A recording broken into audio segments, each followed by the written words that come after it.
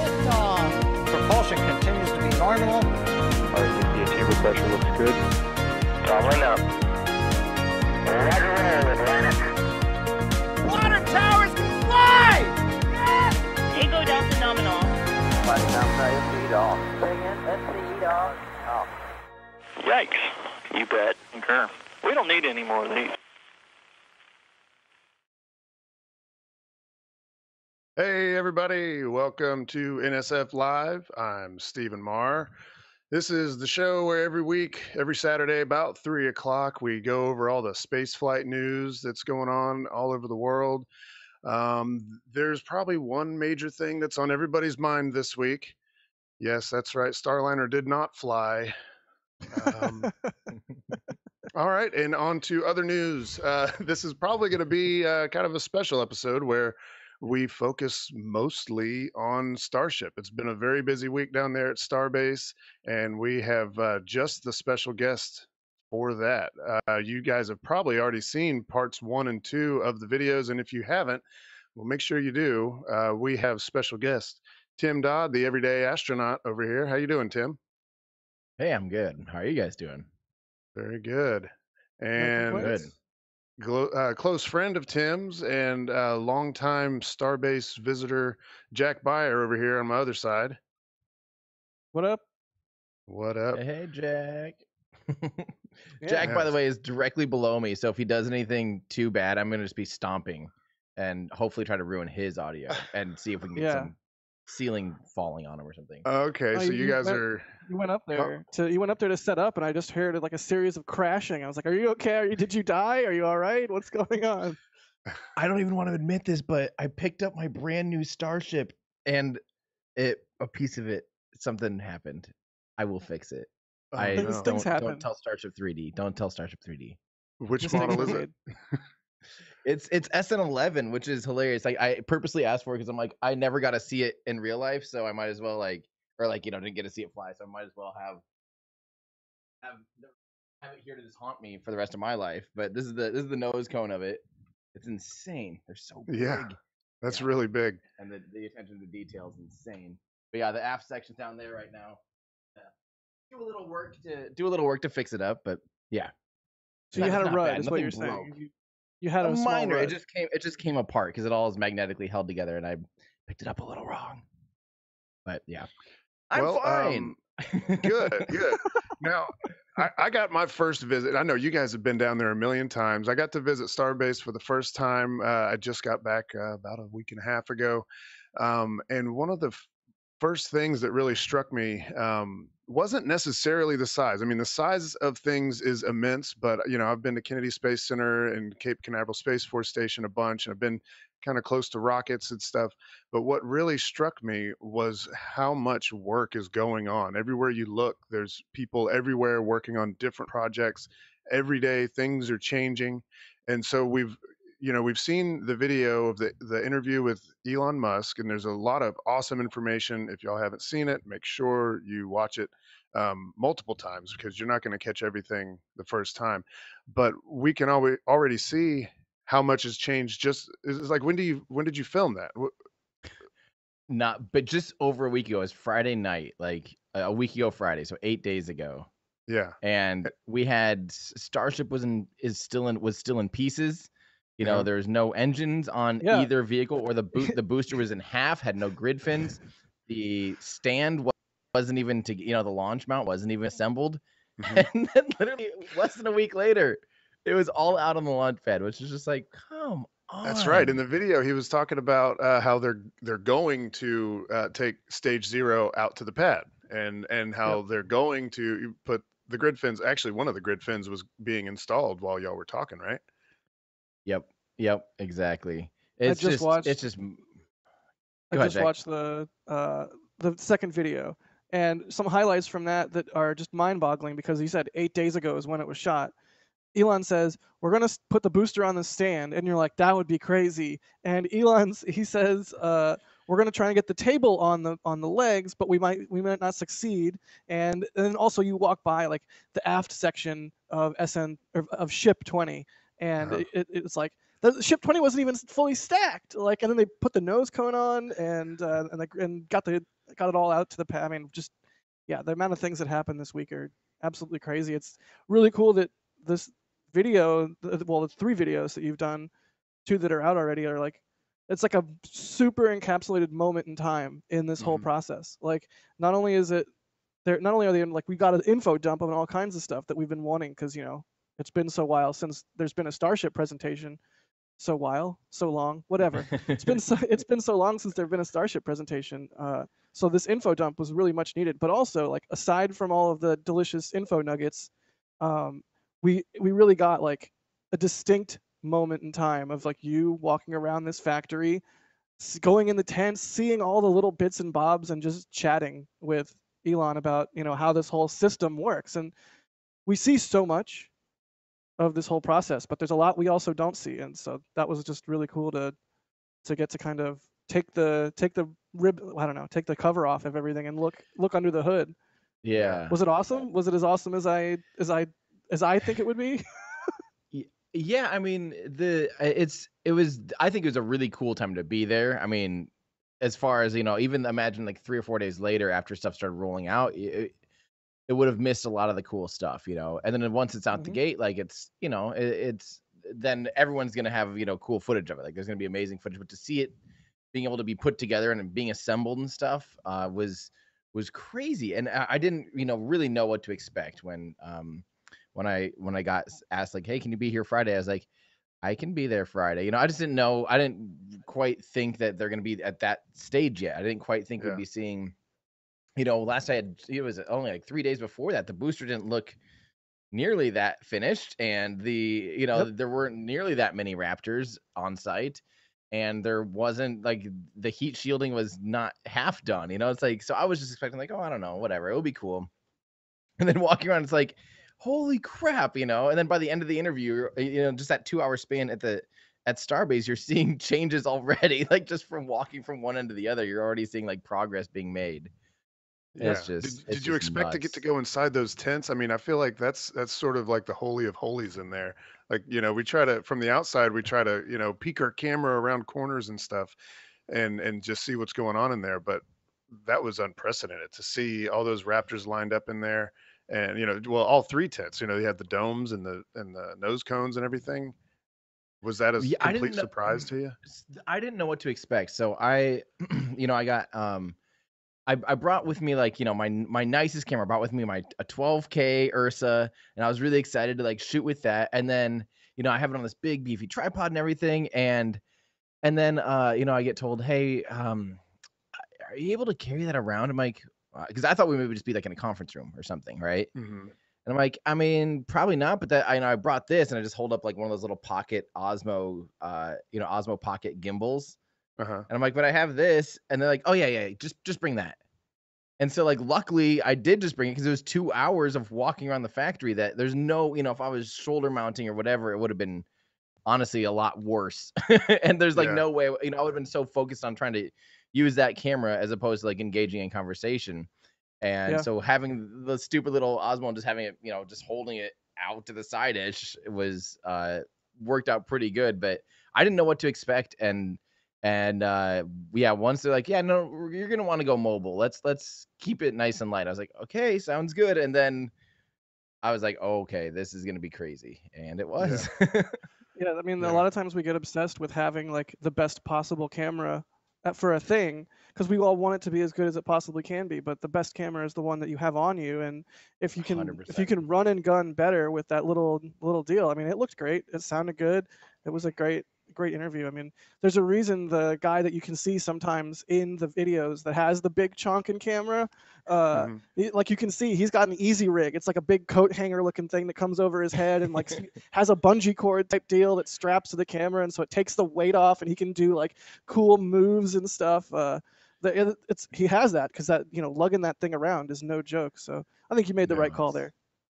This what we're looking at right here is super cool. Like, and Elon was even saying like, well, whatever you can see with the telephoto lens is, there was the concerns with ITAR and stuff. He's like, I mean, you can see it all from outside the gate. So really, there's not a whole lot of concerns here.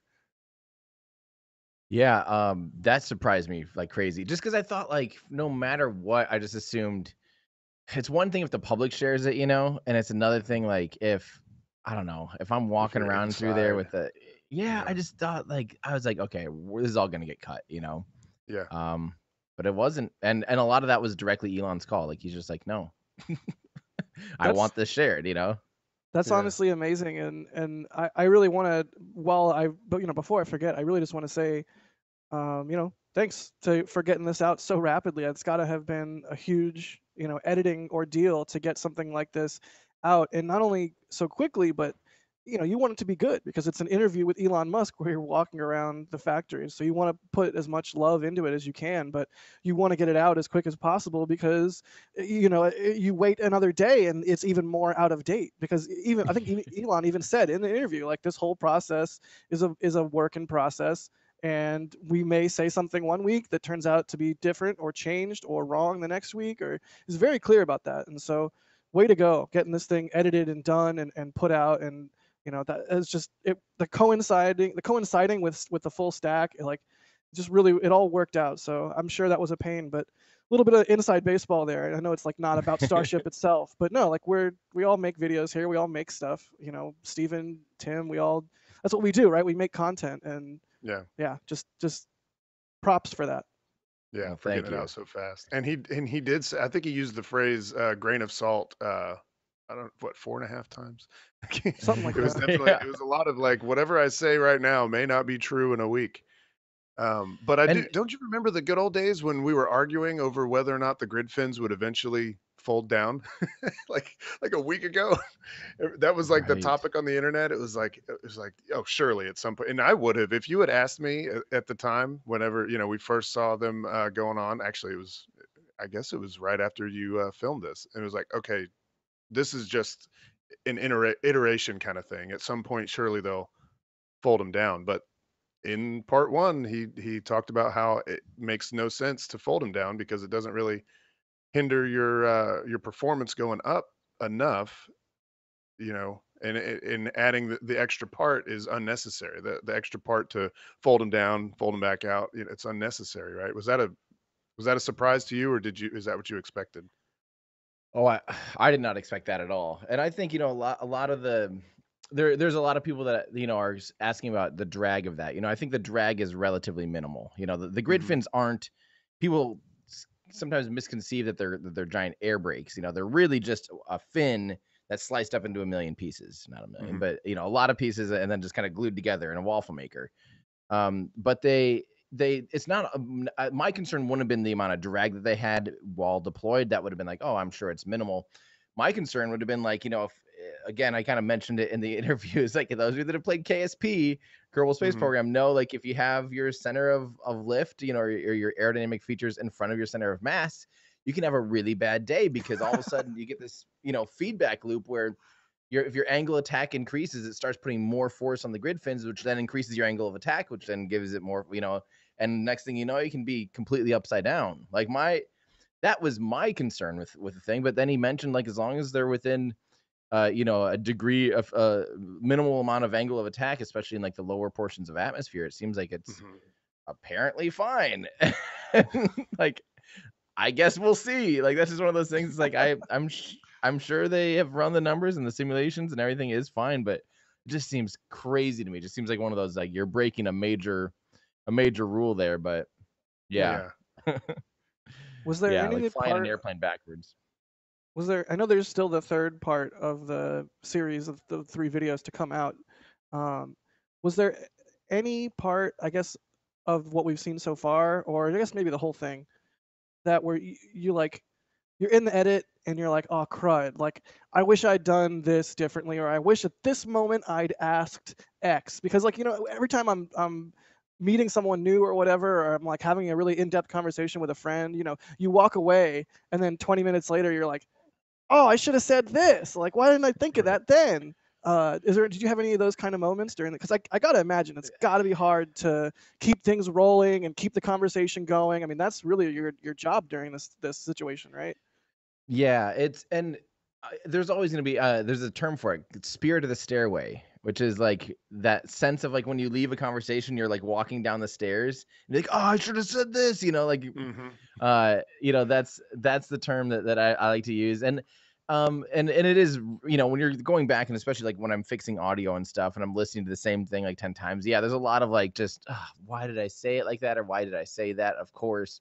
But I think I was more focused on, I think a traditional, like a traditional interview would be, sit and have a list of things that you want to ask and kind of go down the checklist.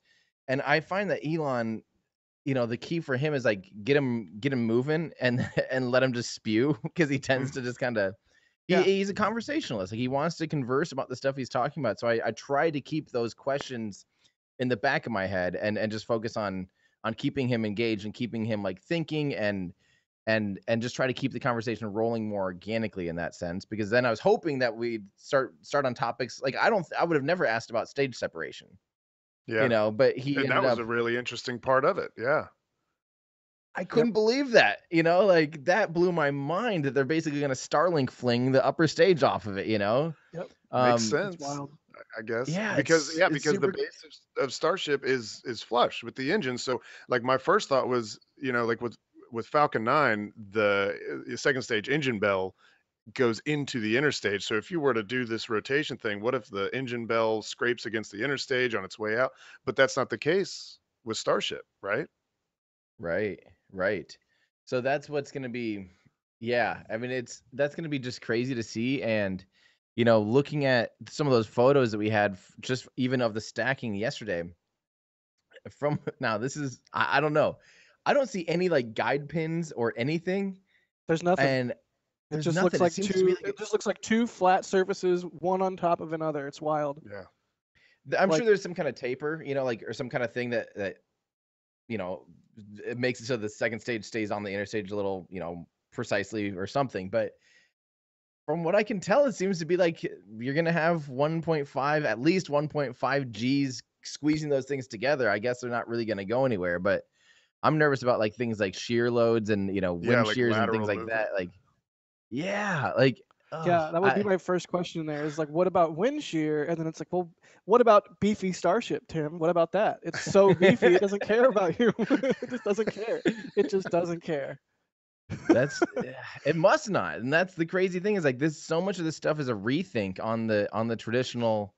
It's the classic Elon, like, why were we doing it this way? Like if the answer is, well, that's what everyone's done, then like, that's just a classic, like, well, then let's rerun those numbers, let's like, of course, and you look at what some of the things that he's reconsidered and redone with Tesla, are just like things where he's clearly going like, why does everyone do this? Do we have to do that? I don't think we have to do that anymore, right? Let's just get rid of it, and we're seeing that to the extreme here because of the fluidity of the program. Like, if it's, the Falcon 9, as he mentioned, they didn't really quite have that much. Oh, actually, that's part 3. Spoiler. He kind of mentions that, they didn't really quite have that much freedom with Falcon 9, because it was already going to be kind of flying payloads and doing things, and they had to kind of get it more right the first time. And of course, they iterated on it, but not nearly as aggressively as this. And there's a lot of freedom for them with this to literally do whatever they want and try everything, and just take the wildest ideas and see what works and see what doesn't. And it's just, it's just crazy. It's just crazy. Yeah, I think that's one of my moments that I really enjoyed. And hey, we're approximately 19 minutes in. I'm going to mention shuttle. You talk about shuttle a little bit in there, and Elon said, one of the problems with it, or maybe you said it, was that they didn't get to iterate with shuttle. They did 3 test flights or whatever it was, 6 test flights, and then I think it was 3, maybe 4. They're like, okay, now it's operational. It's operational. It's a shuttle. It's our space bus. It's going to do all the things that we launch twice a month, etc. And it's like, but it never flew without people. Yeah, right? exactly. Exactly. So if only they had been able to sort of do a more Starship-like test campaign and be like, okay, well, maybe what if we do this? What if we change this? And been a little bit more forgiving with themselves, they would have been able to make the shuttle better. But now we don't have to worry about that, because Starship, like Chris B always likes to say, is really Shuttle 2.0. Yeah, I wish that they had been able to Baron it in a sense where Baron flew uncrewed and completely autonomously on its only flight. It's a shame that the shuttle never tried to adapt that, but it just wasn't set up. The program was not set up from the beginning to support anything like that. That was just simply I think not shuttle an eventually option, you know? got the capability to do an autonomous landing, but I don't think it definitely didn't have it at first, and I don't know. That'd be a good question for Chris G or Chris B, but I maintain that Buran was not better than the shuttle, and I'm going to put a Nightbot command in here. Farewell. Look up the farewell dossier. Oh, I spelled it wrong. Anyways, I'll get off my soapbox. Was there any? I mean, I'm sure there was several of these. Was there any moment during the tour where you were just like pop, like you just couldn't really wrap your mind around what you saw? Or I'm sure there were several, but was there anything sticks out into your mind as like a wow moment while you were? The two that were just completely like surreal for sure was seeing like the raptor forest, just a forest of raptors. I just didn't expect it to be that much yet, yeah, it was just insane. That blew my mind. And then also seeing the nose cone up close and personal, like going right up where they were working on the heat shield was like just the coolest thing ever. I just didn't expect it. I didn't know, what it would look like up close. And yeah, it was awesome though to see. Yeah, there we go. There's the nose cone there. I mean, it's just crazy. I don't know. That blew my mind. Seeing it like that, we've only seen previously with my own eyes. I'd only really seen a handful of small tiles. On 15 was the most tiled one before this, and to see it at this state was just like, holy crap! It just, it just properly blew my mind. Yeah. And made it really feel more like, wow, you guys you're working on it. Like this is a thing, Oh yeah. Yeah, seeing the pattern of like the square tiles and the hexagonal tiles on the static arrow, and seeing like more curved tiles on the aft flaps and stuff like that. It's like, okay, this just got really, really, really real. Because like you said, previously we've only seen maybe a couple hundred tiles max on just a flat barrel section, nothing. And then over the last 2 weeks or so, we started to see a curved tile pop up on this nose cone there, a curved tile pop up over here, and on this flap, and then bingo. Now it's just like they flipped a switch all of a sudden. The surge is real. Yeah. Yes. It's like they figured something out, and now they've got it and just power through. But what's fun go about ahead. still even at this point though, what's fun is you keep hearing over and over like this the humility of Elon being like, but we're just nothing's set in stone. I think we as the community tend to take some of this stuff as gospel, like, well, Elon said, but it's like, and here's over and over reminders of like, that's what we're thinking for right now, but like literally we're not like, they're not married to anything. It's like, it seems like everything is still on the table.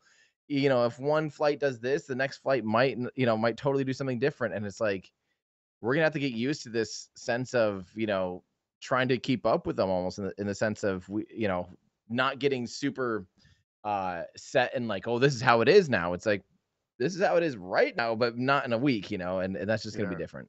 It seemed like, some of the questions and references to whatever that we thought they were doing, he'd kind of like sit back and be like, well, yeah, we may have said that at some point, but this is a completely different week now. Like that's changed. That's out. Yep. And that's one of those things, like, I want to remind people, like, that's also the reason why we can see crazy things happen too, is because they'll just be like, well, let's just throw the whole stack up there today, this week. Yeah. I think that was the surge was literally like we just want to see it stacked, period. Yeah. Whatever it takes, let's just see it stacked. That's the kind of the sentiment we keep like getting.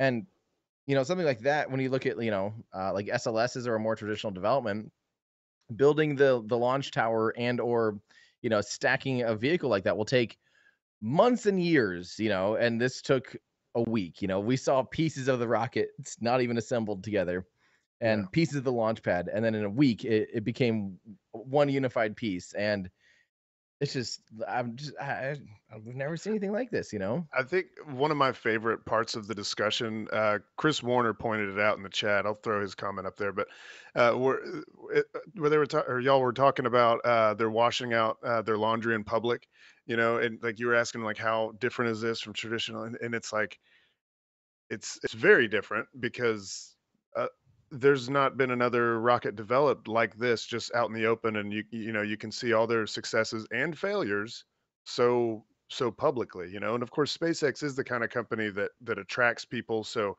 um, maybe, you know, maybe there are things like this going on at other launch provider, you know, development factories or whatever, but it's either too far away from public, you know, whatever. We don't know where it's happening or whatever. But yeah, Hmm. it's like this is all out in the open. We could see everything, and I don't know. They don't seem to mind, you know, because you know It's pretty we great. relish in their successes and their failures. You know, like it's like we're cheering them on.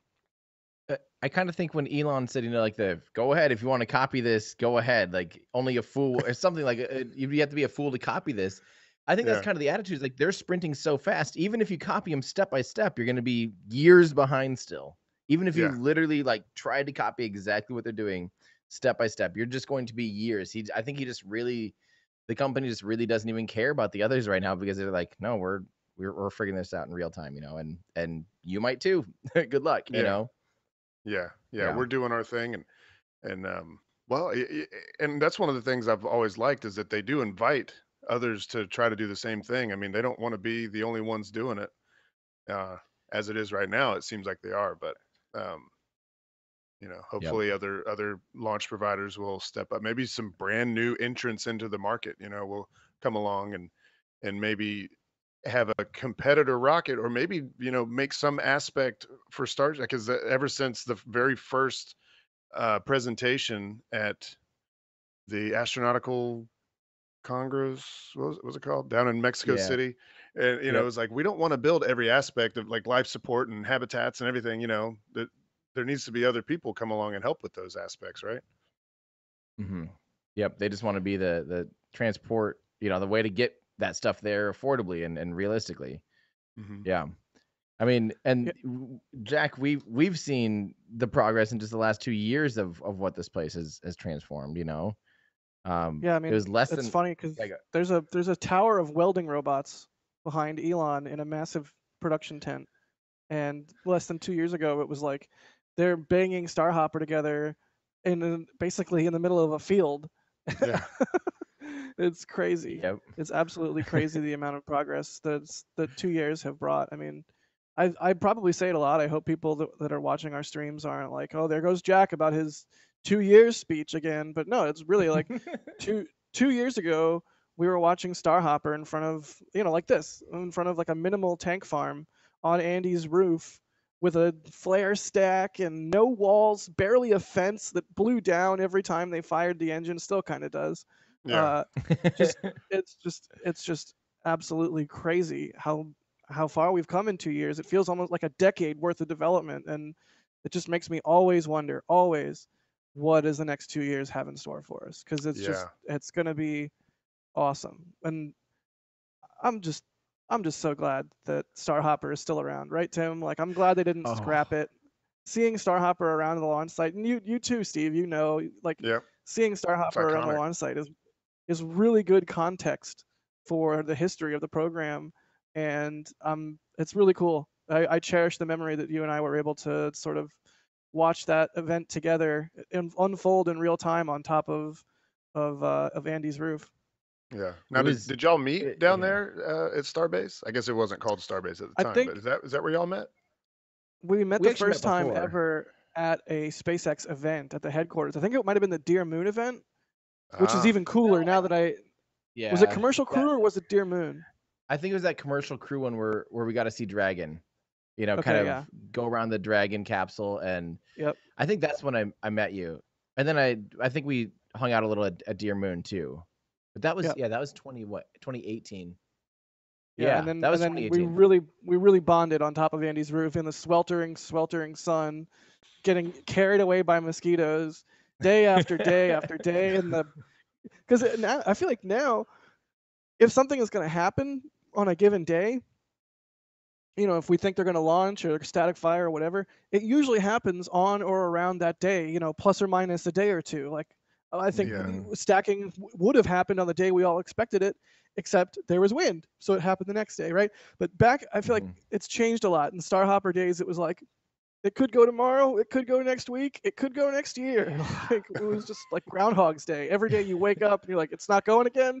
All right, cool. Jump off cliff. Next day, hey, it's not going again. All right, cool. Drive off cliff. Like, Oh, it was so painful. Honestly, it was like we just had no idea. We had no idea what to expect. We had no like. There's zero communications. We were just everything was new. We were all new to every bit of it, including SpaceX. So the road closures and things weren't like reliable sources of information. They were hardly published or posted, and it was just you just didn't know. Look at in the background there, Jack. That picture, the video in the background behind Starhopper, and you see Starbase. It's like there's nothing. There's like a tent, and it's just wow. This is everybody. You're looking at right now. You're looking at suborbital pad A. That's what that is. That is suborbital pad A. Yeah, and it's just a mound of dirt, no concrete, no tank farm. Like it's mind-boggling how much it's been built up over the last 2 years. It's just been 2 years. It's just 2 years. Yeah. It's crazy.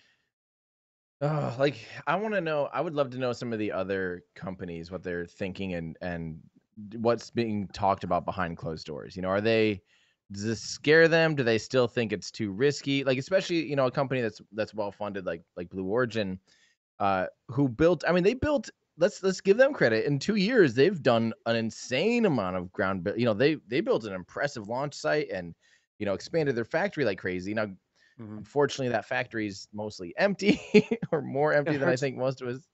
It hurts my head. It really hurts my head. I would love to know what they're saying right now behind closed doors. You know, some of the leadership there, because they got to be going like, guys, we gotta step this up. We got to catch up. Yeah. Oh, I don't even think that. I bet you it's more like, maybe I'm wrong. I bet you it's more a little bit Kool-Aid drinky, where it's like, no, they're wrong. We're doing it the right way. We're good. Everything's great. You know, I don't know. Sometimes I wonder about Blue's upper management, just based on like what some of the stuff Eric Berger has been saying about like how it's really Blue Honeywell or whatever they've been called. Like it's I don't know. Right. I hope they realize that, you know, they need to pedal to the metal in the same way that SpaceX is, and I'm sure with the whole human landing system contract going the way that it did, I bet there's a bit of a renewed focus around Corn Ranch out there in West Texas, but. Yeah, I hope some of the other companies are being inspired by it and not just sitting back and thinking, oh well, you know, they're not doing it the way it's always been done, and the way it's always been done is the right way, and so just waiting for it to not work. To prove them wrong almost. Yeah, exactly. Yeah, That's what I'm kind of. That's what my fear is, that is actually the conversation is still just like doubling down and be like, well, no, like this. I mean, but it is risky. Like what SpaceX is doing is insanely risky, and it's extremely capital intensive. And if you didn't have high operating revenue and the promise of Starlink being like a once they're really making serious money off Starlink, that I think the people writing the checks at SpaceX are like, okay, I hope that goes online soon so we can actually pay for all this stuff. But I think they're pretty fortunate to be able to have that to lean back on and to be able to risk so much of it, as opposed to other companies, are just trying to get their revenue stream going. And, like Rocket Lab is really the only other one that I can even see operating remotely in this manner, because at least they're flying, they're launching, they have paid customers. And they're trying to step up their game and do Neutron, and they're taking a big leap of faith. And it'll be really fun to see how they develop that vehicle. Will it be rigid, like more traditional, or will they do kind of a little bit more, riskier path with that? It'll be really fun to see. It'll be really fun to see, because I think they would be ones to follow more in these footsteps than anyone else at this point. Yeah. It's I want to see more rockets flying. I want to see more rockets of this class flying. It'd be really cool to get Vulcan online as soon as possible, to get New Glenn online as soon as possible, and just more rockets, please. Yes, more rockets, not less. 100%. So y'all have been covering Starbase for a super long time. Is there some kind of like a memory, whether it's like specifically Starship related? Is there something that you guys remember just where you had the best time? 150 meter hop. Starhopper The first 150 one? meter. Yeah. Yep. I Yeah. think so Yeah. too. Where the water towers can fly quote comes from. Yeah. Yep. A lot of people think that was me. That was Tim. That was our boy Yeah. Tim, because Tim and I were standing next to each other on Andy's roof in Boca Chica Village, and my audio picked up Tim's elation, which I'm really, really glad it did, because it's an Yeah. iconic quote. There's a reason in our intro it is along with such classics as SCE to aux and Yikes Concur, You Bet We Don't Need Any More of These. It's Right. because it's an iconic statement. It deserves to be there among those other statements. And here we go. Wait, Here it comes. Come on. Oh, yes! So nervous. Yes! Oh my god, it's actually flying! Yes! Oh, yes! No way! Wait, he's about to lose his mind. He's about to lose his mind. Way, Wait the for it. ground Wait is for it. shaking! Oh, yes! I can't believe it! Dude, it's happening! There's me. No way! Yes!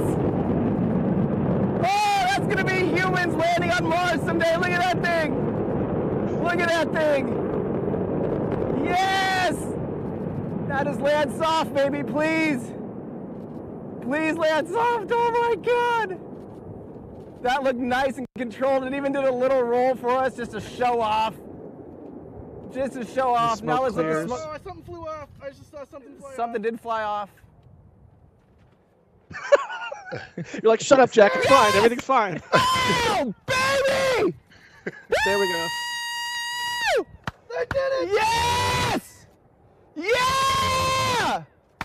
Yes! There's his mind Water lost. He towers lost his can mind fly! officially. All right, I'm getting these photos online. Dude! And there's the statement. There you No go. way!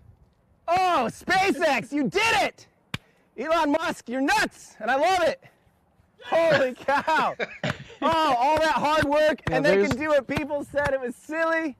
Look at that. That I mean, I'm almost teary-eyed. Like that was. I'm glad that everybody could hear the full audio of Yeah. that, because all you hear is the edited "Water Towers Can Fly." You don't hear me screaming in the background, "They did it!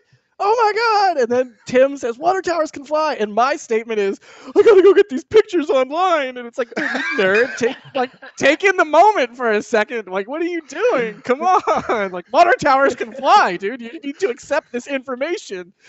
Oh man. I think, dude, You're screaming into I your think- mic. You've blown out chat's ears, so please move your mic Oh, my away bad. from your mouth. That's my bad. Sorry, And guys. I got apologize excited. to chat. Apologize to chat. I'm sorry, chat. I'm sorry. I think But yeah, I just love hearing your excitement in that moment. And as somebody who I have yelled things and then heard myself on other people's audio and been like, "Oh crap, I'm sorry, I ruined your audio." I think that's what you said to me. You're like, "I'm sorry, I'm on your audio." I'm like, dude, no. Like, no. No, that makes the I'm video. So glad. I'm so glad that video exists and that audio exists. And well, honestly, it's pretty cool, because I feel like I got bit by the streaming bug on that particular launch, because you were there streaming, and I would occasionally rib in with like a bit of information. Uh-oh. yeah. Can you guys hear me? Okay, I'm losing some stuff. Are we okay? Yeah, I was I'm- getting kind of some hiccuping going on.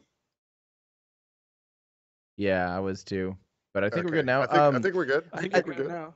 Cool. I think the thing that's nuts to me is, like, just the other day, Ryan Shalinsky and I from Cosmic Perspective he was right by you, Jack, and we were talking, and like we're just looking up at it, and it's like, this, or maybe it was me and you, Jack, I don't remember, but it's like I'm not that much more blown away now seeing how big everything is, because like the scale of things like has kind of shrunk, because everything now is getting so big out at Starbase. Mhm. Back in the day when you just saw Starhopper out in a field, standing by itself in the middle of nowhere with, relatively small things for scale, like there was not that sense of scale. Starhopper seemed huge. It seemed unbelievably big. Like, and to see it, to drive by it before it flew, and to see it a bunch, and then like when it finally did fly, it was just mind blowing. We just weren't like prepared for it. It's something like, it just looks super surreal, super it looked fake in real life with our eyeballs. Like I remember thinking like this isn't adding up, And now we've like conditioned ourselves so much that even this massive new tower and the full stack and everything is starting to already almost like, well, yeah, there's a massive tower there. Sure, of course there is now almost, No, it's crazy how quickly it gets normalized. I mean, even you know how when a new product comes out, like a new iPhone or a new car model, and then you look at the previous year's model, and you're like, ew, that looks old immediately somehow. Like that's how. Or this that's one how doesn't follow at a certain distance from the car in front of me. I have to press the gas myself. All those things that we normalize. Yeah. You look at the Starship full stack now, and you're like, oh my god, like this just looks right. Now everything else, now the plain steel ones look kind of wrong. Like why isn't it black on one side? Like it's crazy. Yes. But you're right. Starhopper was just you would drive past it on Highway 4 and it's just right there. There's no wall, just a little chain link fence, and yeah, it's just there's nothing that I don't know that I'll ever see that'll compare to that. I mean, Falcon Heavy demo was amazing. SN8, of course, was amazing and top 3 on my list for sure. But Starhopper, it looked so weird and so surreal, and just another one of those moments where SpaceX pulls off something that just looks like CG in real life. It's pretty hilarious. Mm-hmm. Well, and Steven, you had asked about like the favorite moment, and we both concur. I think even on top of that, my favorite moment in Starhopper is actually they let us go down they opened the road back up only like 90 minutes after flight. Yep. And they let us like drive right down there. Like we got the go ahead from security, and like we were the first, besides like literally the security guards, we were the first people to like drive up to it, and it still smelled like methane and like a barbecue. And we got out of the car, we were just hooting and hollering. Do you remember that? Like, we kind of all just like lost our minds for a little bit. And oh man, I'll never forget it because it flew.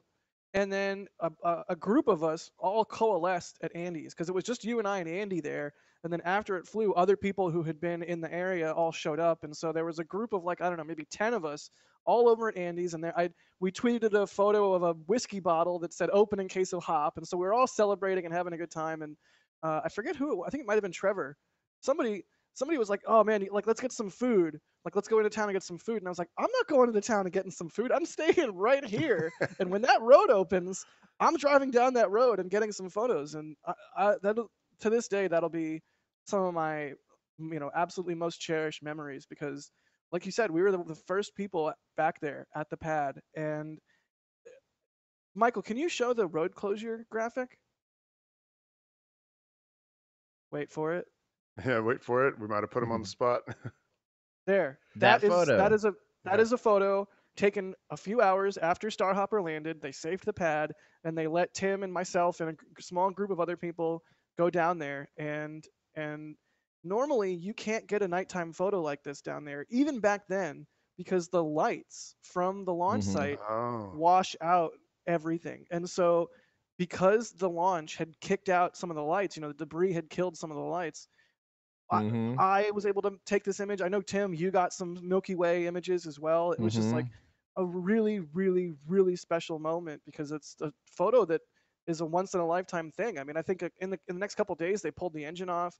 It just wouldn't have, the Milky Way would only have been there at that time of year with the core behind it at that time of year. It just, everything worked out perfectly to make that image happen. And that's just a really special moment. And that's probably one of my favorite images I've ever shot or ever will shoot. And it's just, I think one of the cool things is that they've kept Starhopper around and utilized it. Starhopper, if y'all don't know, Starhopper barks orders at the launch site now. Any kind of if there's a lightning warning or just whatever. And I think yesterday there was some music coming over the loudspeakers on Starhopper. Yeah, it's also a boombox now. Water tower, boombox, flying engine test stand, spaceship prototype, rocket photographer. Grandpa. Lighting. Yeah, space grandpa. Space grandpa. He's just around to watch his youngins try to learn to fly too. Yeah. It's like, Uncle or Grandpa, we're going to orbit. You darn kids in your orbit. All I need is 150 meters. And in my day, we had to power ourselves on the way up and the way down. 15 meters. Yeah, it was up both ways. Yeah, exactly. Yeah. Engines on, both up and down. Ascent and descent were both uphill. Powered both ways. Oh my God. All right, In the sorry, I'll snow. stop. Yeah. Crazy stuff. times. There are Yeah. a couple questions that people would like to know. I like this one here. Alistair Grantham said, "What is it like being next to Elon? Because he seems like he's thinking about other stuff while you're talking to him." That's something that I'm still learning when around him. Like there'll be moments, and you don't want to like interrupt his thought process sometimes. Like Hmm.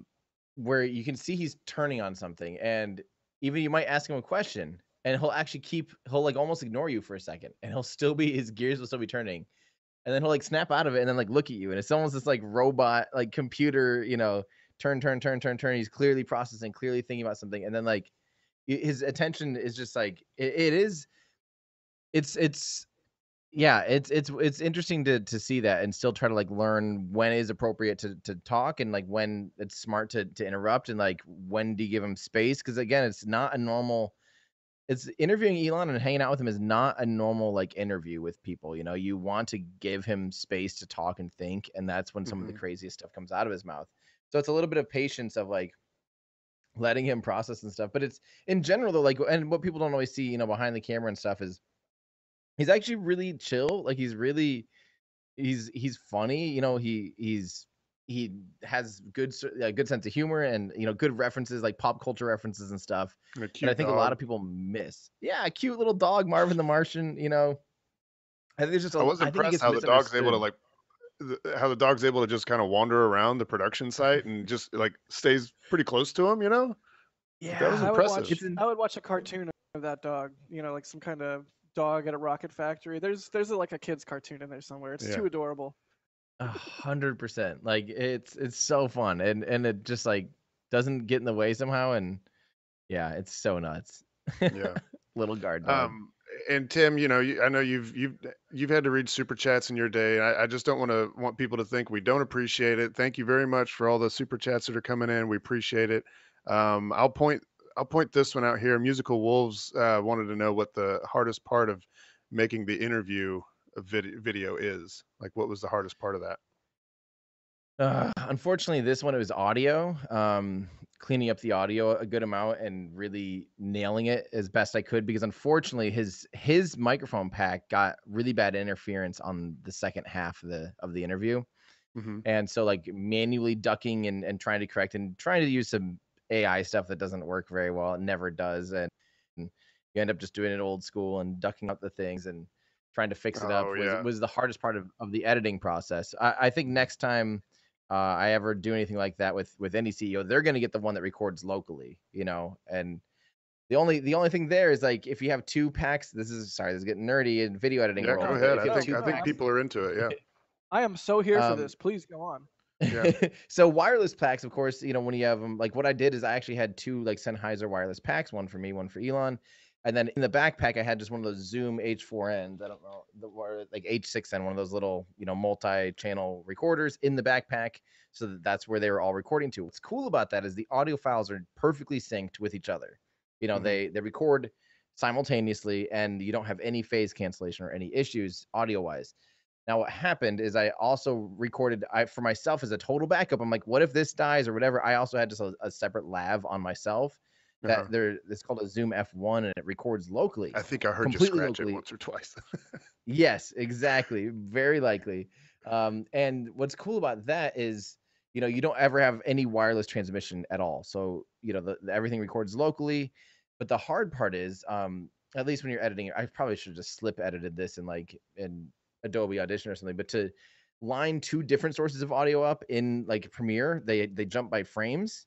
You have, you only have 1/30th of a second of resolution to actually adjust your audio. So you can get really bad phase cancellation and get this weird echoey sound.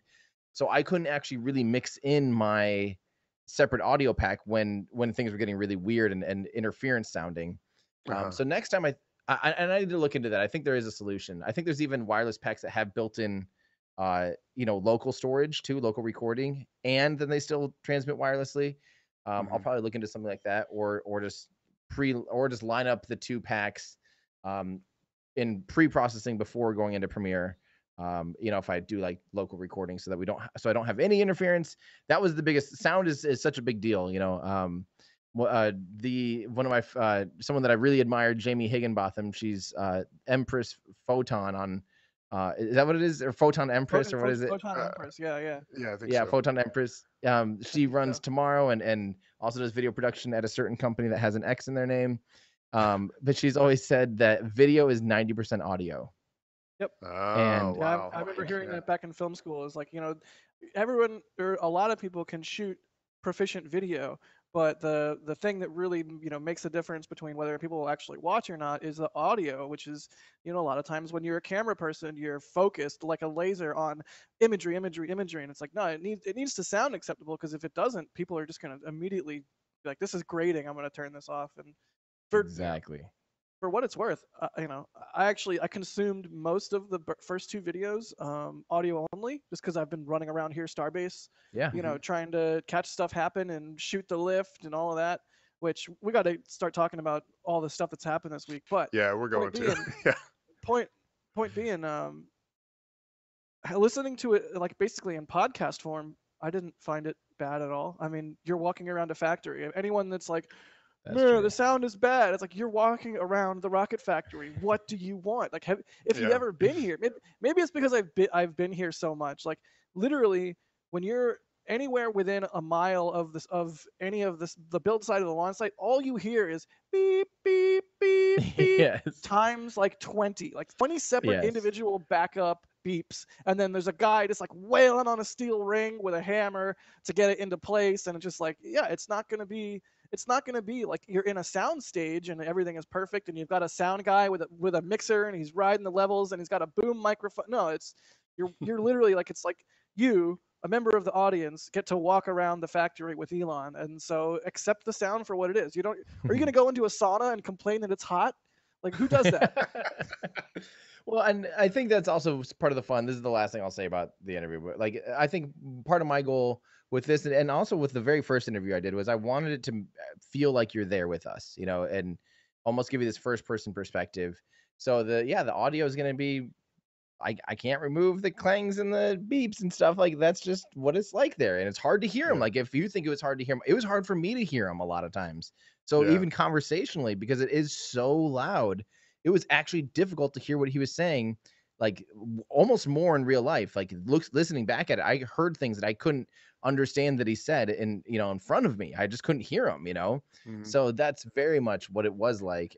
And I'm glad that it was super fun though. Yeah.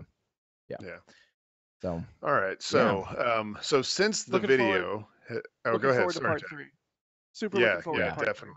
3. And I'm wondering if I don't know, maybe towards the end of this you can maybe give us like a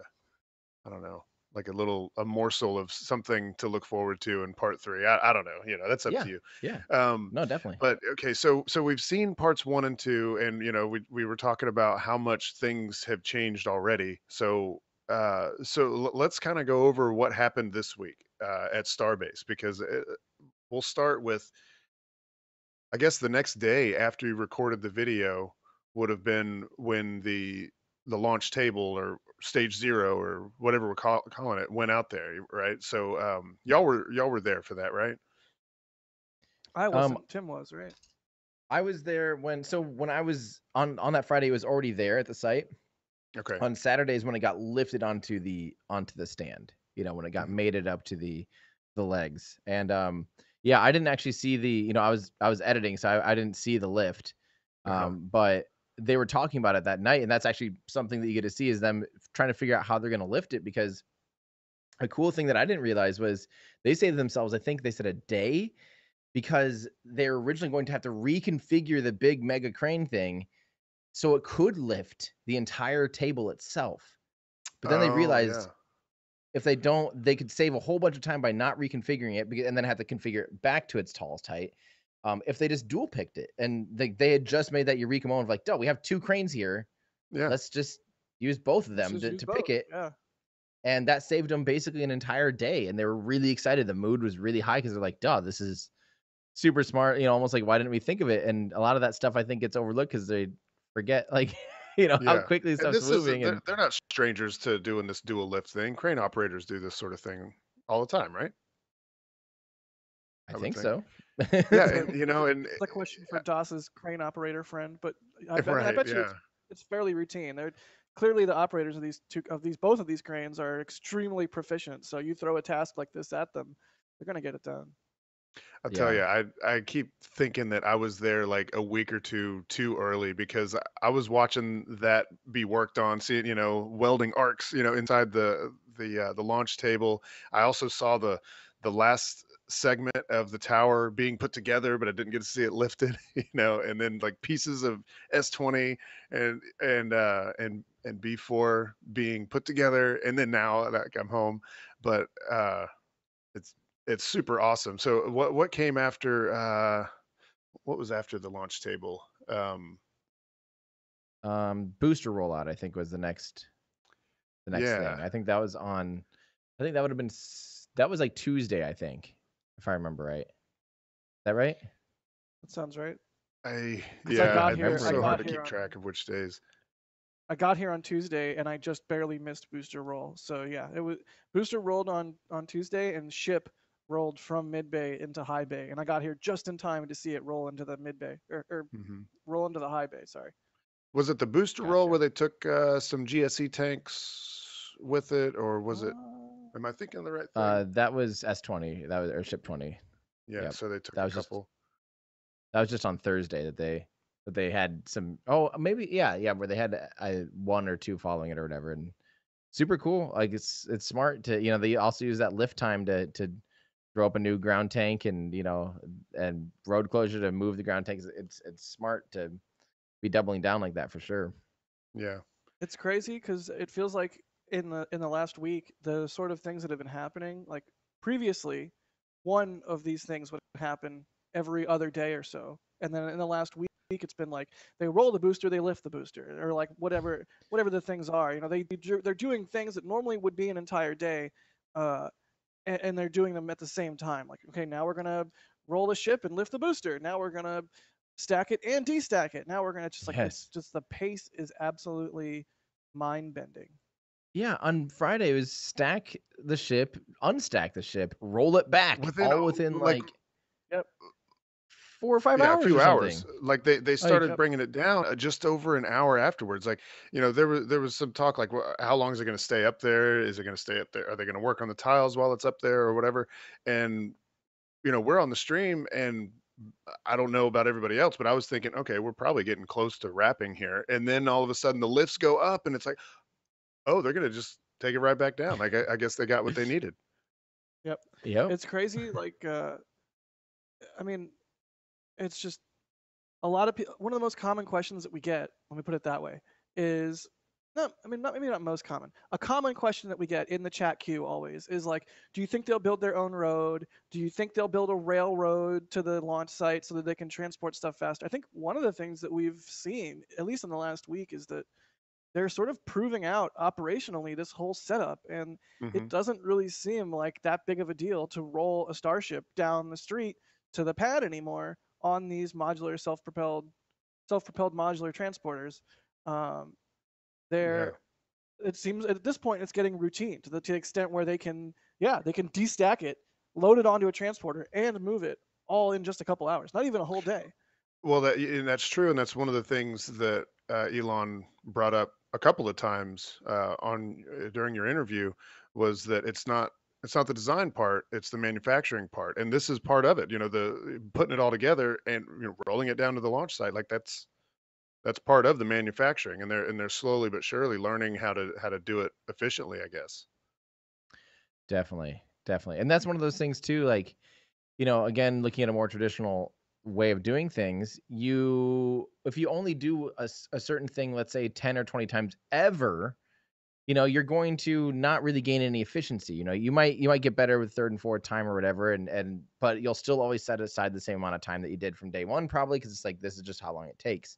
When you start doing stuff like this constantly, routinely, it just becomes, you can do it so much quicker. And I think there is a certain efficiency in just having a well-oiled machine in the sense that like all your operators know how to do a lift, all your people know how to do all this stuff, no problem, and it's just not a big deal anymore. Whereas opposed to the first couple times doing stuff like that, it's terrifying and it's slow, you know. Yeah. That's one of those things where I would really love to pick the brains of some folks at SpaceX in Boca Chica. Is like, all right, so how many self-propelled transporter crews do you have, and does the same crew transport the Starship every time?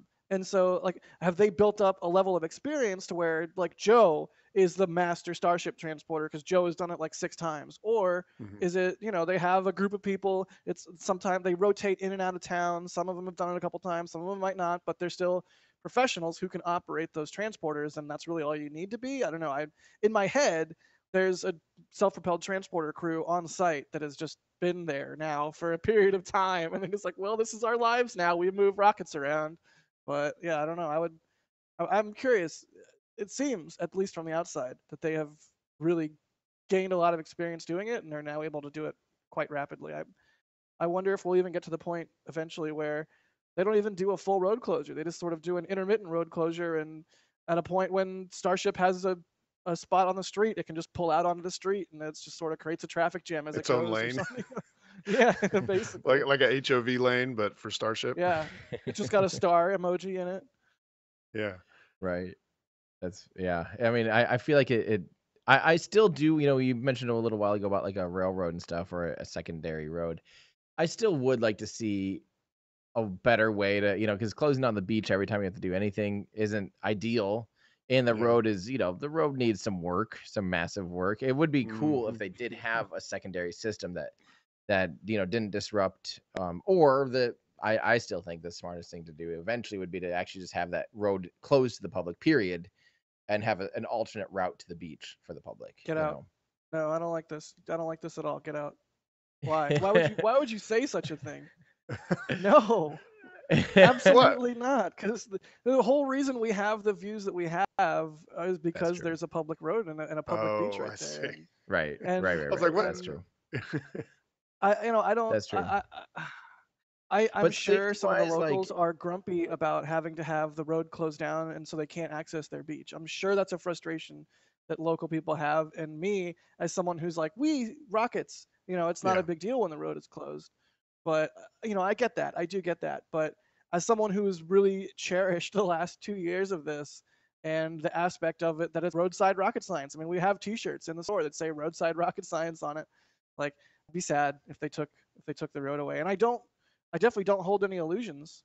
I mean, if the current state of things does not always stay this way, guess what? That's how things work. Things change, and you have to appreciate them while they are the way they are, for what when you can. But I think you're about to say something about safety, Tim. I mean, I hear that. Yeah, I just feel like there's the road is in total disrepair. There's cars parked everywhere where they shouldn't be, and it's dangerous. It's actually, that road technically is 55 mile an hour, almost 100 kilometers an hour. And like, some people just don't even slow down. They just still fly down that street. It's like, guys, this is, the speed limits need to be changed. Something needs to change before something really bad happens. Say that, again, another common question we get is like, hey, I'm going to Boca Chica. What should I know? Or where should I go? Or what should I see when I'm there? A lot of different answers to those questions, but one thing I would like, if you are planning on making a trip out to Boca Chica, is please be extremely careful driving around the site. There's workers crossing the street arbitrarily. There's people taking photos crossing the street arbitrarily. Just keep your eyes open as you're driving around. Drive slower than you think you should, even if there's someone tailgating you. Just be really careful because it's the amount of people that are coming out now. It used to be a couple. I'd be out for a day shooting and you'd see a handful of people, and now 20, 30 people plus, that you can tell that they'll show up with like a Nuke Mars t-shirt and like get their camera out and start taking photos and selfies, and you're like, okay. And then a couple of those, and then even now it's like 20, 30, 40, 50. You get a lot of people, and that can start to pose a safety hazard. The last thing I want to see is somebody get hurt trying to enjoy this super cool thing. You know, I don't want the good thing to become a bad thing because of someone's mistake. And just be careful is all. I'll shut up about it now. Yeah. Yeah, I agree. Yeah, that was one of the things. Yeah, when you're driving past the production site, sometimes, you know, if it was a busy work day, there'd be employees, actual SpaceX employees parked on the other side of the street because there's not a whole lot of parking there. And yeah, so you just definitely got to be careful around there. I mean, Tim, I know you had your accident out there. The guy hit you coming off the beach. I got hit by a SpaceX employee driving down Highway 4. So Oops. like, the Land Rover still has some cosmetic damage from where I got plowed into, and thank God it's built like a tank. But yeah, just if you spend enough time on site, just please be extremely careful while you're out and about. Yeah, don't let yourself get heat roasted and you're not paying close attention as you drive. Like, really keep your wits about you. Yeah. Well, let's talk about happy things. Like, for instance, for the first time ever, we saw Starship stacked yesterday. So it's kind of a cheesy question, I think, but how did that make you feel? Both of you, whoever wants to go. Tim, go. It didn't feel real. Like, it's too tall. Like, it just it's too tall. They gotta take it down. It's like you're looking at a huge canvas or something, right? It's just like, yeah, here's this painting. Yes, and honestly, I don't think I got I think I stayed stationary too long, so I got my eyes got complacent to it. But then I moved and went over, and as I was moving, you know, the parallax of, like, you know, sometimes it takes that to actually understand the scale of things. It's like be walking around and seeing it not even move on the horizon while you've just walked 200 feet. You know, it's like then you start to see, oh, this thing is huge. I had a couple moments like that where I kind of looked away, you know, walked around and then turned back and was like, oh, you know, like, oh, then it's big and it's crazy. But it was really cool just to know that after, you know, 50 years, basically, we now have the world's largest, most powerful rocket that has been ever been assembled ever. And yeah, it's finally happening. You know, like, there's finally a replacement, you know? Yeah, I mean, I'm sure there'll be people that are like, oh, they took it apart, the engines weren't ready, or they're taking the engines. I mean, we saw them taking Raptor engines off of off ship 20 today. I mean, and we thought they were going to do that. We thought it makes sense for them to do a proof test before they do some static fires, and all of this makes sense. But the fact of the matter is, all of the pieces were in place yesterday for a full stack. All of the engines necessary, all of the components necessary. Really, the only thing missing was maybe a couple hundred heat shield tiles, and that's not a big deal at all. So that was. We'll get Ian on figuring out how many we're missing.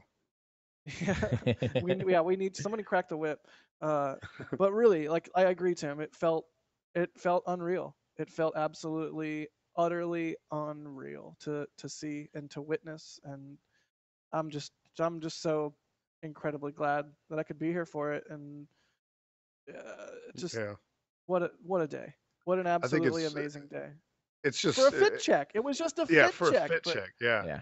But, I mean, really, you know, sometimes it seems like Elon really wants a photo op to maybe show the progress, you know, and I think maybe that had a little bit to do with the thinking. You know, I'm sure the fit check was the main thing, but it's like, it'd be really nice to be able to share some photos of this real life stacked Starship for the world, for wherever you're coming from, whether you're just a space fan that really wants to see it, or you've never even heard of SpaceX and all of a sudden you saw this picture of this humongous rocket, or maybe you're a space agency or a government or other launch providers, just to have these images out there now that it's not a render, because, you know, you see a render and it's like, all right, that's cool that it will one day look like that. Yeah. But to see real photos, it changes things a little bit. Yep. Yeah, photo op or not, it absolutely is meaningful because one, fit checks are a common thing to do and they're important to get done. And two, like, a photo op like isn't a bad thing. It's a good thing to show the world, hey, look how close we are. Like, that's a meaningful thing. And you know, it's not a bad thing to have a photo op and show, hey, look, we're super extra close. Here's the full thing. This is what it would look like. Look, we're good at stacking it. We're good at, you know, working towards our goal. We say we're going to make progress, and we make the progress. Look, we've done it. I don't know. I think it is incredibly brilliant thing to do. Yeah. And And we were it getting only makes. several. Oh, Go sorry. ahead. We No, were go getting ahead. several super chats or comments yesterday where they were people were saying, at what point they started following along. Maybe it was Cargo Dragon or Crew Dragon or SN8 or whatever. And I'm sure there's going to be people that are getting into space because of this moment right here. 100%. Like, wow, the biggest rocket ever. Like, I think I've heard of Saturn V, and yeah, I know that Neil and Buzz went to the moon and stuff. But to see this real life rocket in their time, I think there's going to be a Mhm. whole new swath of people that are getting into the space community because of this moment. 100%. I think Sometimes it that's sounds a it's like big cheesy to thing. be like it's inspirational, but it is inspirational. It draws a whole new crowd. 100%. I know it's not. It doesn't necessarily size and power doesn't always matter and stuff. But when you do, it's an easy thing to get people excited. Like, why would I want to watch this Falcon 9 mission or whatever? But if you tell them, hey, watch the world's biggest, most powerful rocket ever fly, Mhm. like it's a pretty easy sell. Like, oh, sure, I'll check that. I just want to see what that looks like. How's that going to work? How will it work? Like that's the. I think we're gonna get a whole. Otherwise, watch even like Bob and Doug flying on DM2. Yeah. It was kind of like. Well, what's the headline? That watched humans fly from the United States for the first time in 9 years? I mean, that's awesome. It was awesome, don't get me wrong, To but, us, yeah. it's not To like us that are, yeah, but it's also not like, well, so what? Like, we've been still flying on Soyuz or, a lot of people will be like, well, I don't care, just in Mhm. general. Yeah. So this will just be kind of one of those moments of like, oh, this is a huge milestone. This is a really, really big deal, Yeah. Yep. Yeah. I had a question for you guys, and I think other than that, I think you guys need to be taking some questions probably. Yeah. But I want to know everyone's timelines on when do you think we'll see static? I want your best guess on when will we see the first full static fire, or like all up static fire of the booster, and when do you think we'll see launch? Like when will it leave the pad under the power of its own thrust? I want to be optimistic, so I'll just say launch by the end of the year. Static fire, I think, is a little easier to pull off. Obviously, lighting 29 Raptors at once, it's no small feat. But I think we could see static fire in the next, I don't know, month or two. Maybe there's some checkouts to do before they do that. And I don't know. I'm not sure that we won't see a static fire with Starship on top, right? I mean, I would think that they're going to static fire him separately, probably. But yeah, Yeah. that's my best guess. I'm just a photographer. I like to say that. What do you think, Jack? Jack, what do you think? Trying to think. So ship isn't fueled from the bottom anymore. It's fueled from an arm, right? Mhm. That's something from the video that From just came out. today's, yeah.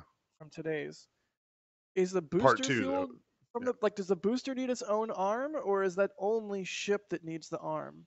Basically, I'm asking about arms because that's sort of like, in order to get it to fly or even static fire, they got to get that orbital tank farm plumbed. Right. So, Mhm. I'm not. How about this? Static fires, whether that's 3 engines or 6 or 9, static fire campaign for the booster starts in, I don't know, 2 to 3 weeks, and then if everything goes well, which is a big if, they get to a full static fire maybe like mid-September, and then I feel like they could fly anytime after September, or around September. But everyone always talks about the FAA and the environmental review situation and the launch license and all of that, and that's really what makes me hesitate to give a date, and that makes me want to say 2022, honestly, because that sort of thing is like a government bureaucracy kind of thing that just takes time. Yeah. But at the same time, knowing what we now know about SN8 and how they kind of just sent it, I mean, I don't think they'll I do that with an do- orbital launch. I put it this way, I would be surprised but not shocked if they just said, "This is taking too long. Send it." Yeah. So Yeah, in that surprised but respect, not shocked. maybe October, maybe December, maybe they get to a point where like, to heck with your environmental review. We'll show you it's safe. I don't know. What do you think, Tim? I think I'm pretty similar to both of you guys. I think we could maybe see static fire where they actually go for 29 engines. I think we could see that maybe end of September, early October. And I do want to preface that I don't have any insider information on this. This is, and even if I did, we all know it changes every week anyway. Like Elon said that 100 times. Like even if Elon whispered and he's like, "Hey, we're gonna static fire in 2 weeks," I'd be like, "Sure, Elon. Like, of course you are." I think it'd be like I'm thinking still end of September, early October. I'm gonna go ahead and say October 5th. And then I think I'm also with Jack that I think there's gonna be some weird hurdles and just things that are teething pains of the full stack and the whole operation of it and everything, and even the FAA type of stuff. I will still be very happy if we see it fly this year. Yeah. I'll be surprised, frankly, if we see it fly this year, honestly. You gotta get those tiles to stick on. Yeah, those tiles better be sticking on. Yeah. I'm still thinking like January 2022. Yeah, that's a smart bet. I mean, there's a lot of stuff. Yeah, there's cryo tests and ambient tests. There's all kinds of tests even before we get to static fire. And then exactly. What are the chances they're going to remove all 29? Possibly send them back to McGregor if they need to, or just some of them, or one or two of them. Who knows? Right. There's a lot of hurdles before we get flight. I'm notorious for all of the times that I've come out practically to Boca Chica. I tend to get here early, and frequently I'm here waiting for like weeks for something to happen. Thankfully, that's not been a problem lately. In fact, it's been the opposite, where it's like, can I get a day, please? Can I get a day? But yeah, I don't know. It's just it's hard. It's so hard to tell. It's so hard to tell at this point. But yeah, I mean, that's part of the fun, right? It's like It's like fishing, but with rocket spotting. They're like a scavenger hunt, but with rockets. It's like, what are you going to be able to catch and when? And I don't know. If like you said, if it goes by the end of the year, I think that's something to be really, really happy about. And if it doesn't, that's not a big deal. They're still moving crazy fast. Right. 100%. As I just looked at the clock. We are getting sort of close towards the end, and I want to make sure that we take some of these chat questions. There's a lot of things people want to know, Tim. Let's take this question from Who Me. And I like the spirit of this question. Does Elon truly understand the fervor from all of us? Do you get the impression that he understands like the space community is really pushing behind him? Yeah. Has it ever come up? Not specifically like on one-on-one, but just from what I can tell, I think he really, really likes that there's so many people. Actually, there's a little thing at the end of the last part that he kind of hints at that, even like that he understands that people are watching this stuff like crazy, and he's excited that everyone's so excited. And how could you not be? Yeah. Right. Yeah. Let's see. Pixelius says, are the heat shield tiles on the Elanurons hinges bent/curved? The Elanurons? Yeah. Is that on the flaps? Yeah. Is that a goofy name for the flaps? Okay. Exactly. Elanurons. Yep. Yeah, they are curved. I didn't get to go walk up, but I think Mary and Jack had some good images, or Mary maybe of them curving over the edge. Mary, is really Mary cool. That's right. Yeah, that's right. Yeah. Yep. Anno Dominate, I think. The outer cover 20 Raptors is a bit looking out from the steel cover. Will it not harm the outer 20 Raptors during re-entry? Yeah, we talked a lot about that. How a lot of the guts of the Raptors stick out from the bottom of the booster.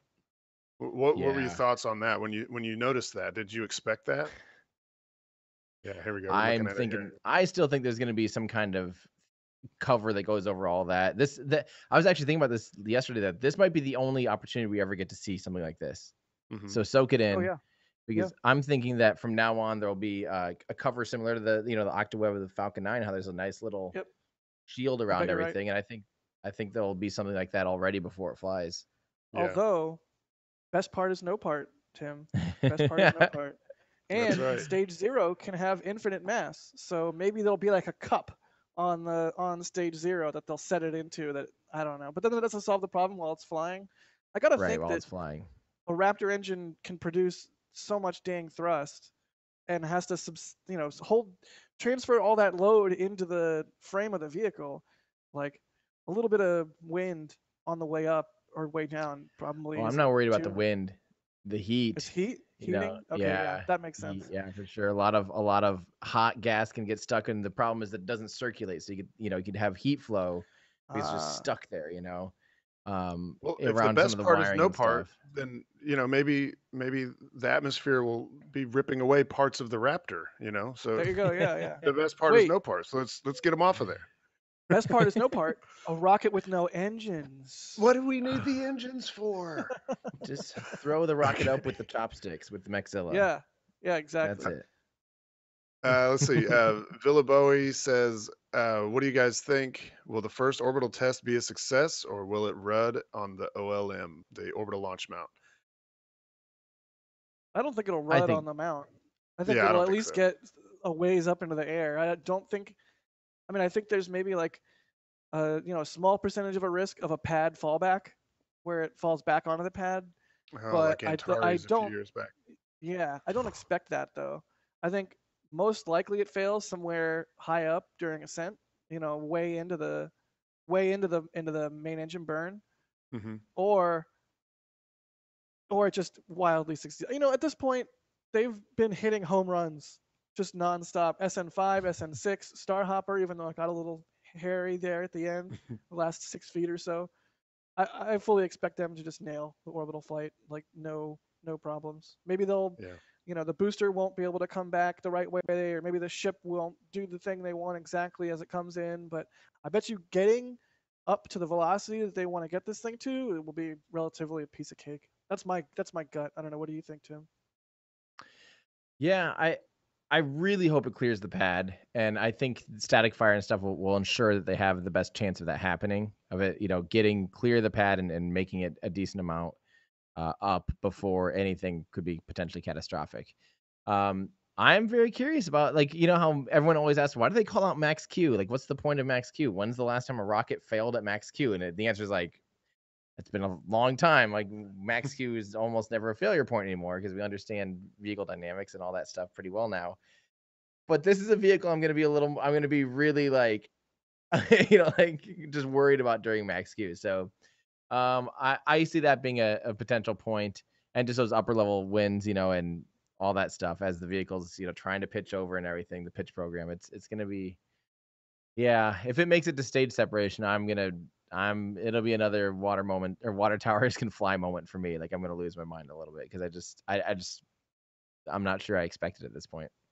Yeah, rightfully so. It's a proper moment to lose your mind.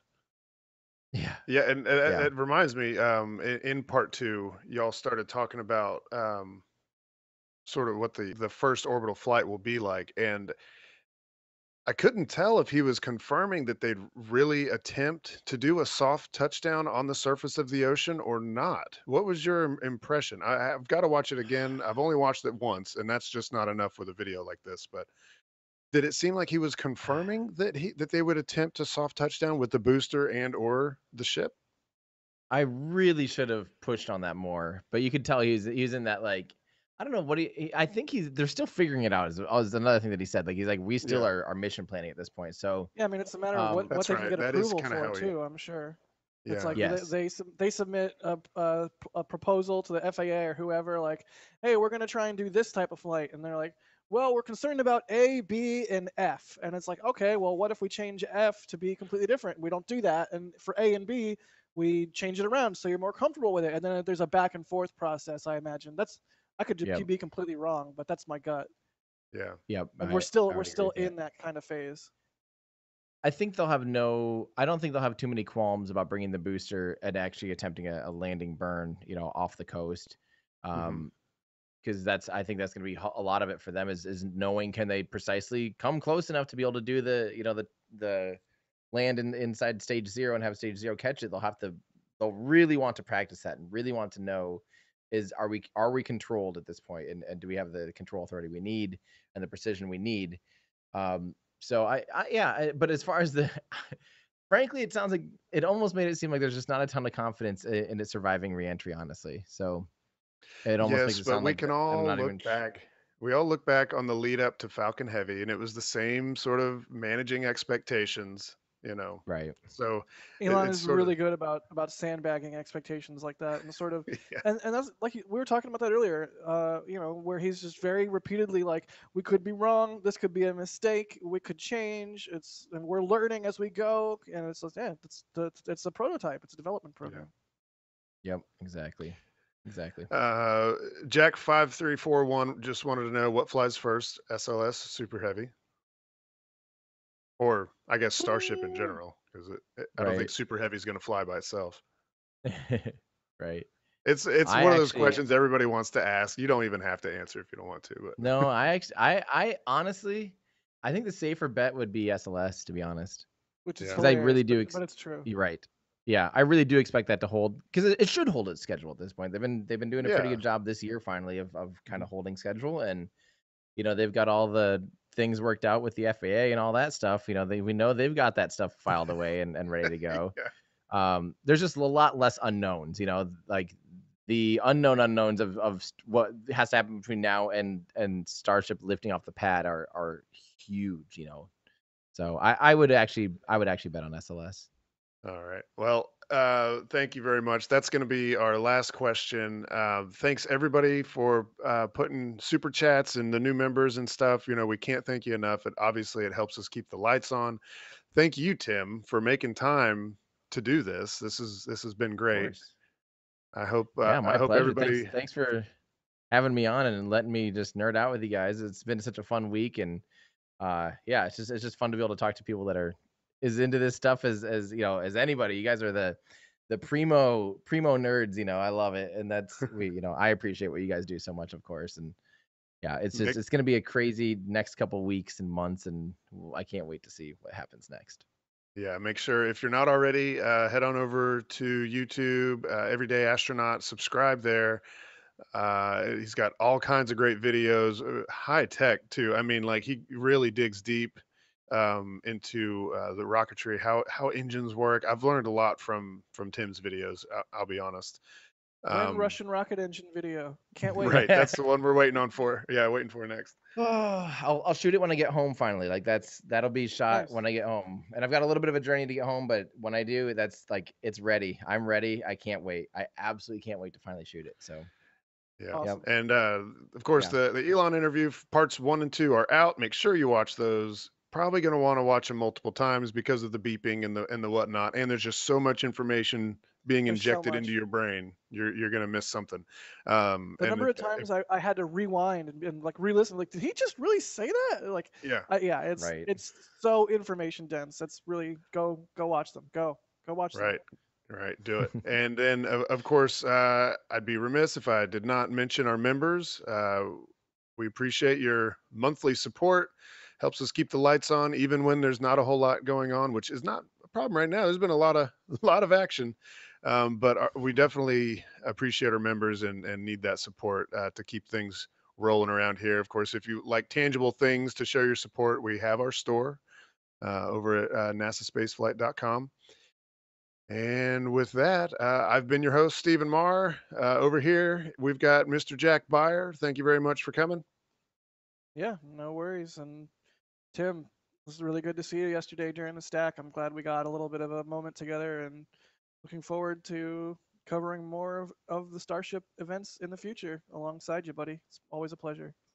Me too, Yeah, Jack. and It was awesome. And oh, go ahead.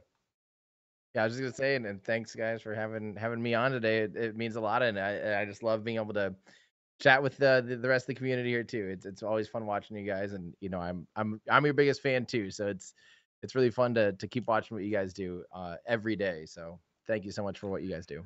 Well, cool. That's a good vote of confidence right there. The links for everything is all in the chats. Our mods have put them in there for Twitters and YouTubes and all that kind of stuff. So make sure you find those. And with that, I think we're going to buzz on out of here. We'll see y'all next week. Awesome. Thanks, guys.